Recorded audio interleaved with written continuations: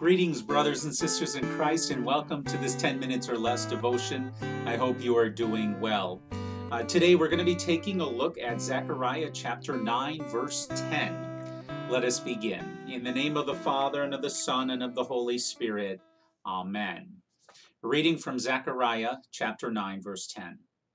He will proclaim peace to the nations. This is the word of the Lord. In the name of Jesus. It was a very short sentence, only one word in the Greek language. The person uttering that sentence was in the throes of death, but he rallied his strength to cry out so that someone could have heard it from perhaps a distance of a few hundred feet or so.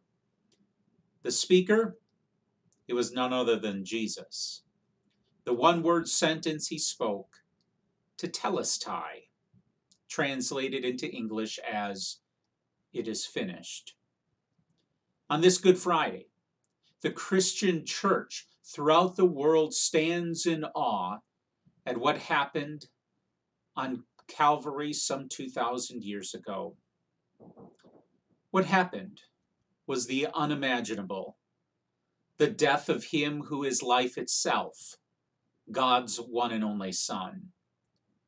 What happened was the completion of a plan that God had formulated in eternity and set in motion in the Garden of Eden.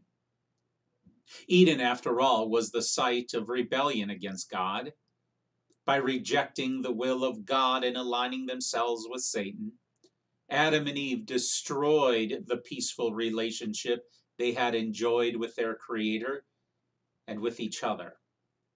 Even more tragic, their disobedience affected the entire human race. Just as sin entered the world through one man, and death through sin, and in this way death came to all men because all sinned, says Romans 5:12.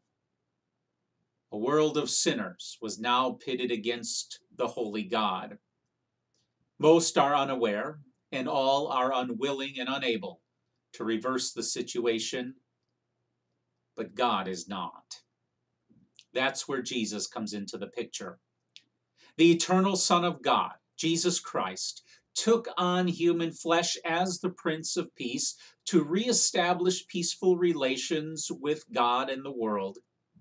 And he did it by living and dying as the world's substitute.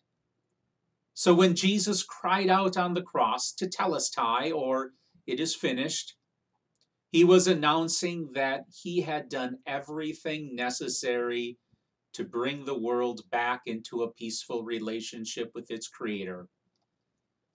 With that triumphant exclamation, Jesus was proclaiming peace to the nations of the world, and he was declaring to you that you are at peace with God. His declaration is a fact. Jesus is not asking you to meet him at a peace conference where the two of you can negotiate. He's not inviting you to finish the work he started. No, all he's saying is simply believe it.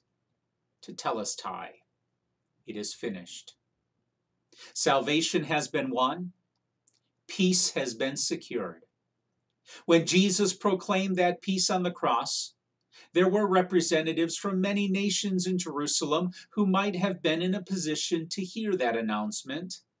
After all, there were many Passover pilgrims in the city that day. Today, we Christians voice that proclamation of peace to the nations of the world through personal witness and support of world missions. We echo Christ's words and proclaim peace to the nations. In the name of Jesus, amen. Would you pray? Lord Jesus, your death has given us life and peace. Today we kneel before you in gratitude. Amen. Join with me now in praying together the Lord's Prayer. Our Father, who art in heaven, hallowed be thy name. Thy kingdom come, thy will be done, on earth as it is in heaven.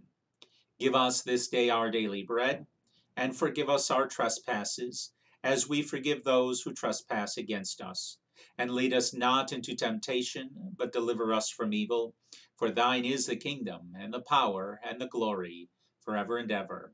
Amen. And now let us bless the Lord. Thanks be to God.